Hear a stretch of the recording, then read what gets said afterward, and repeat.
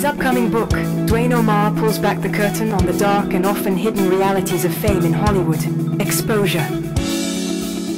Do you really want to be famous? This provocative work arrives on Thanksgiving 2024, just as the industry grapples with the fallout from recent high-profile revelations, including those surrounding Sean Puffy Combs.